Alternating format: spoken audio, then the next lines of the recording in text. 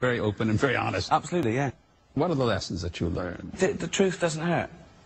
Whatever it is, it doesn't hurt. It's better to know the truth. I remember my mum only lied to me about one thing.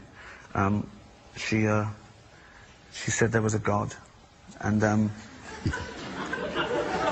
but that's because when you're a working class mum, Jesus is like an unpaid babysitter.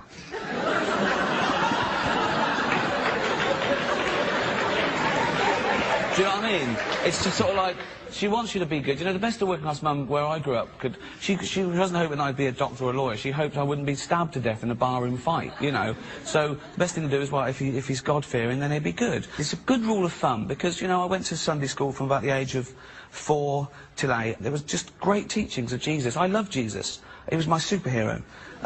He really was. God was magic, right? But Jesus was just a man. And what I loved about Jesus was he was kind. And he was brave, and I thought he was amazing. And I thought he was brilliant, right? Just a brilliant guy, you know. So I was about 8, and my brother must have been 19.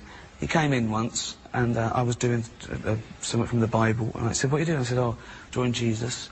And he went, "Who was Jesus?" I said, "Well, he was the Son of God." He went, "Why do you believe in God?"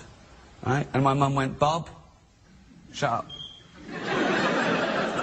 And I knew she had something to hide. And he was telling the truth. And I knew from body language. And then I worked it out, and I was an atheist in an hour.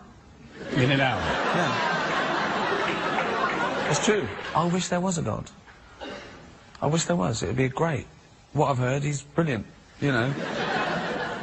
But, you can't believe in something you don't. Also, if there is a God, why did he make me an atheist?